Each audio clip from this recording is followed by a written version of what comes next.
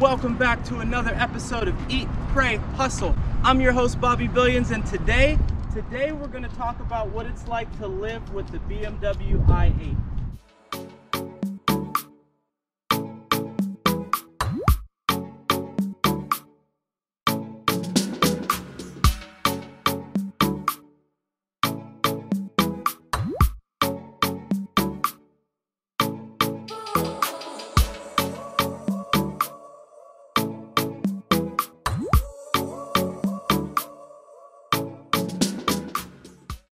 First of all, thank you for all the subscribers, all the people who have liked any video, commented. We've been vlogging now and the channel's been live for, seems like 6 months. For all those who don't know, we started the channel Eat, Pray, Hustle when we got pushed in the house for quarantine. We needed an outlet for ourselves, for business, and just as some documentation for our family. Alicia Rosebud and myself, we have 4 children together. And you know, this, if nothing more, we wanted a collection for the kids to look at. It's turned into so much more.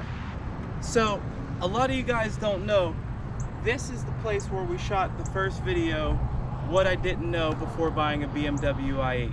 To date, that's our most watched video on the channel, and thank you guys so much.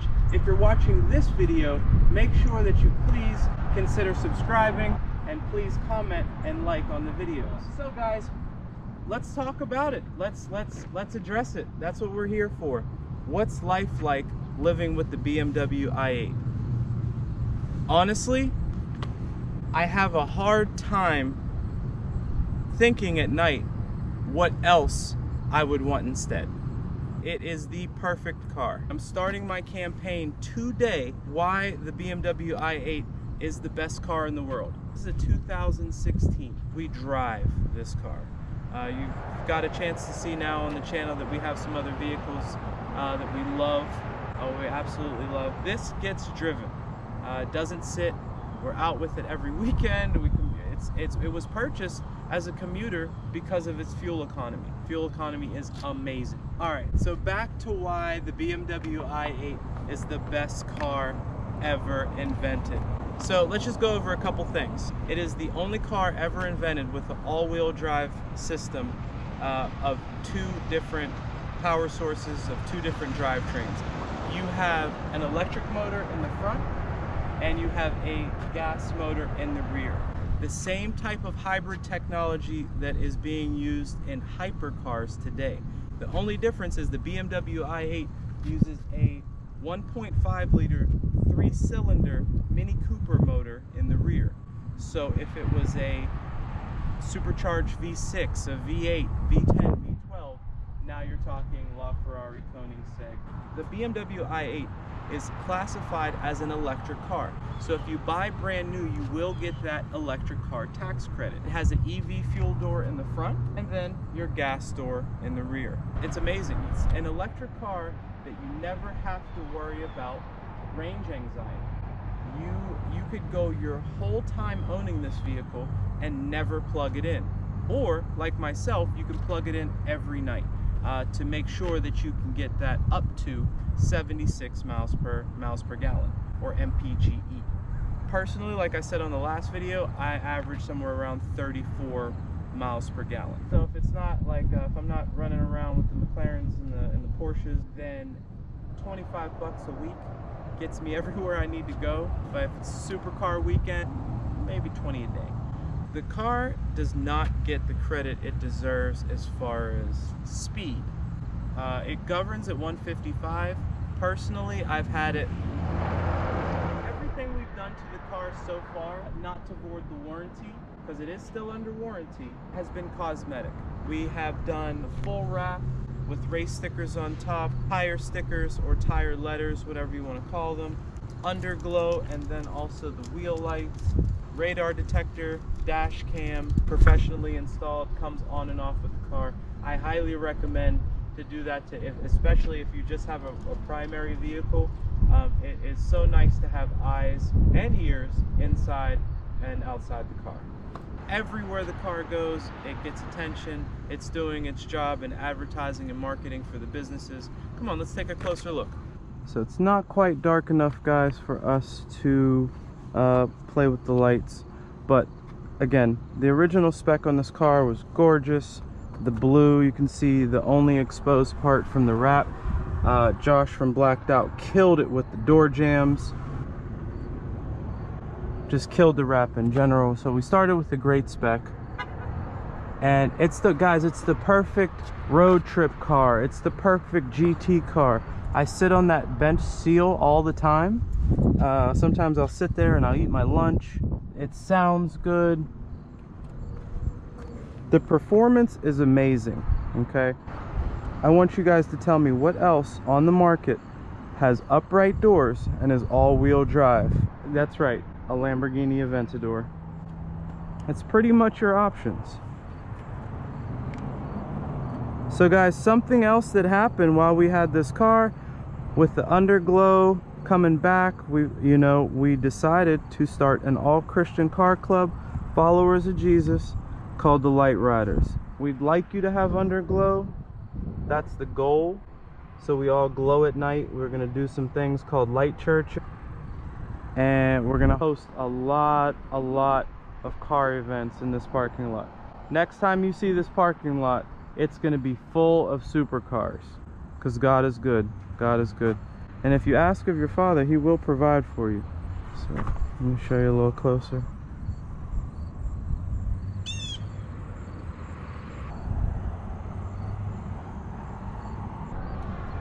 Let's talk about some of the features. These are things that you already know, guys. I know that you already know that the car is entirely encompassed in carbon fiber. The doors, the monocoque chassis, around the trunk seal. I know that you know the whole car is covered in carbon fiber. So let me explain exactly how the all-wheel drive system works, or how it charges, how the system charges.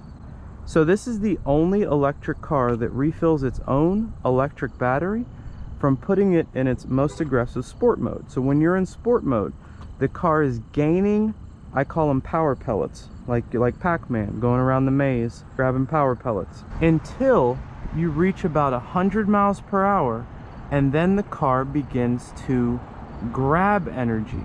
The electric assist happens, and you're using the gas and electric, and then it's taking electricity away from you, but you're blasting off into outer space.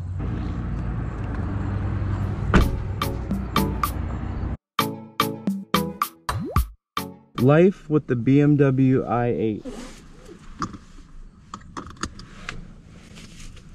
Check it out, check it out.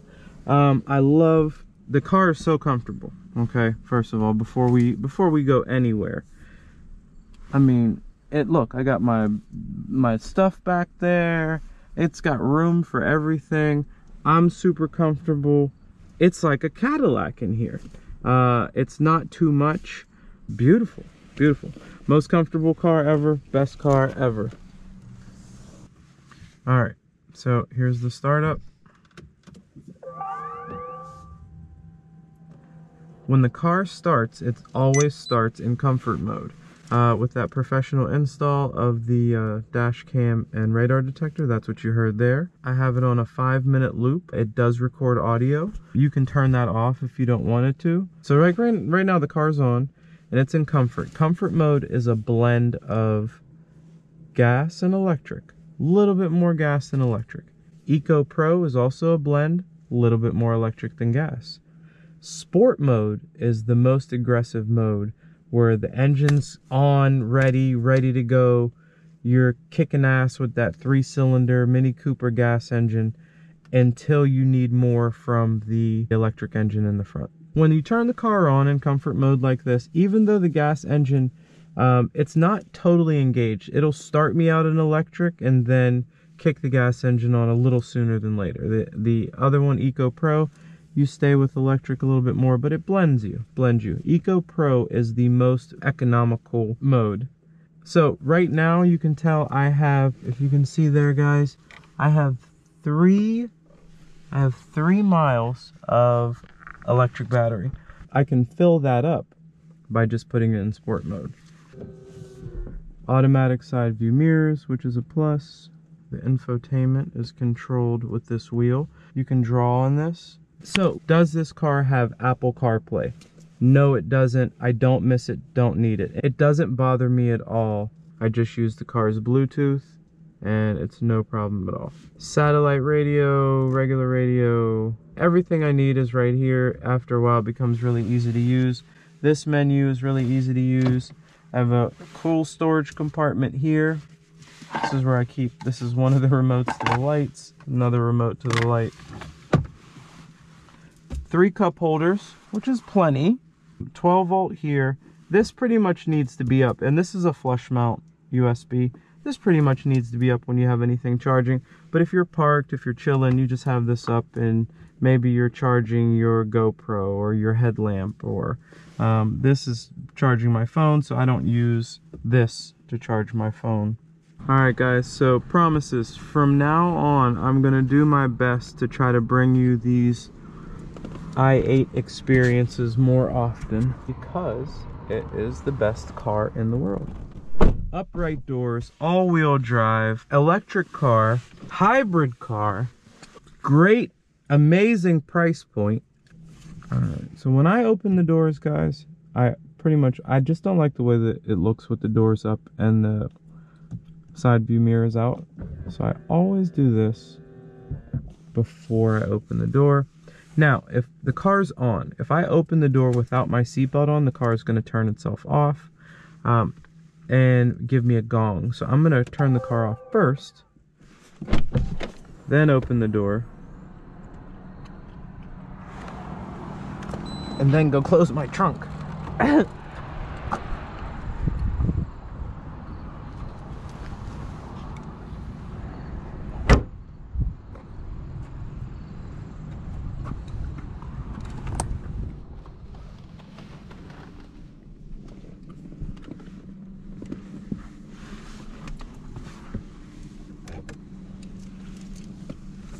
I keep this here in case I want to flip my phone for running Waze. That way I'll have my dash cam radar detector and running Waze for added protection. I don't know if you've ever tried this, but do not try to do donuts in an all-wheel drive car. It will not work out. I don't care if it's snowing, raining. Sometimes you can throw the back end loose, but for the most part, you can forget about all that drifting in the all-wheel drive. But that's what you want. That's why you have all-wheel drive. We are in Pittsburgh, Pennsylvania right now, ladies and gentlemen. And please let me tell you that you need all-wheel drive in Pittsburgh, Pennsylvania. Power seats. Seats go up and down for the driver. Both seats go forward and backward power. The sound system on this is amazing. There's a glass panel back there. So this enclosure for the sound, I mean, it's like, and all the carbon fiber, how it's just solid. It's just a very well-built car. It really is. It's a good quality car. It's a well-built car. I won't let anybody say anything bad about the BMW i8. All right, where was I? Oh yeah, that's right. The BMW i8, best car in the world. You know, I want comfort. You want it to be a car still. I mean, you're not. This is so special because you can daily drive it. But it's an all-digital dash. If you can't tell, lets you know everything that you need to know. And visibility. Visibility is great. I can see very clear out my back window. My side views are great. I even, those arrow cuts in the hips, I can see through them. It gives me a little extra.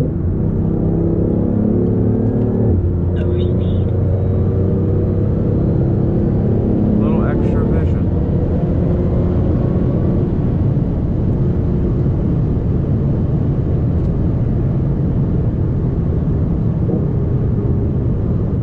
So right now we're glowing.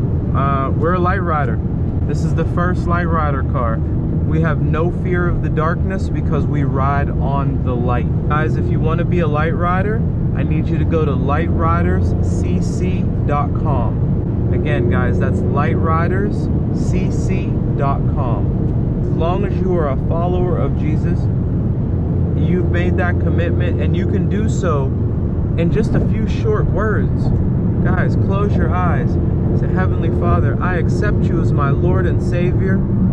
I love you. That's it. In just a few short words, you start your new, fresh spiritual journey from that point on. And allow him, ask him, invite him into your life and allow him to work in your life. And you'll see for yourself. There's nothing I can tell you. There's nothing Joel Osteen can tell you. There's nothing T.D. Jakes can tell you that you can't experience for yourself.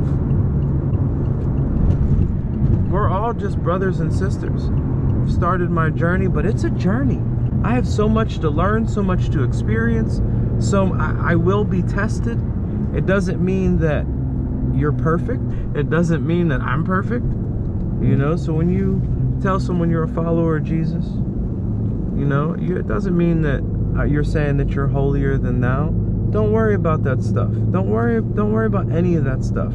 Worry about your life. Worry about your salvation. Worry about your family's life. Worry about your protection. You know? Don't worry about what people think. Alright, so, guys, we got 6 miles of battery. So we racked up 6 power pellets in that short time on the turnpike. Switch it to electric. And you can go from manual sport straight to electric.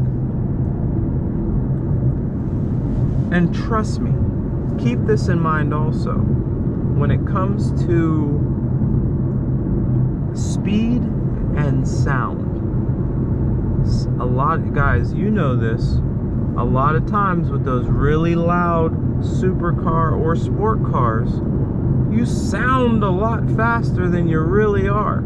So you get a lot of negative attention that could get you tickets or accidents when you're not really even going that fast. Now keep in mind, when it's in all electric mode, you're front wheel drive only, which sometimes is cool, but it's the only mode that is not all-wheel drive. We got off the turnpike with 6 miles of all electric, and we have 3 miles of all electric. We'll see if we can make it to the house. It's gonna be close. Normally when I get off the turnpike, I have a little bit more battery because I've saved some, but I started the day, I didn't plug in last night. And that's so funny because when I made the first what I didn't know before buying a BMW i8, I forgot to plug it in the night before. So that's really cool, you know. But that gave me an opportunity to show, who cares? You don't have range anxiety. If you need some battery, just throw it in a sport mode. You hear that? Yo, what else is that smooth? That sounds like a symphony. Hold on, you want to hear brake and regenerative brake? Hear that? Maybe if I stop talking.